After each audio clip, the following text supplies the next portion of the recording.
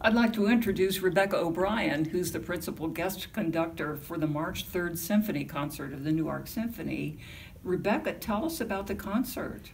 Full of lively, joyful music, we will begin with Brahms Academic Festival Overture, followed by Gordeli's Flute Concerto featuring one of our local youth. Her name is Genevieve Hahn.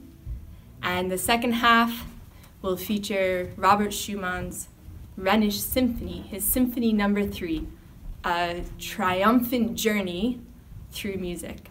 I hope that you will join your local musicians who give so much heart and work every week to bring art to this community.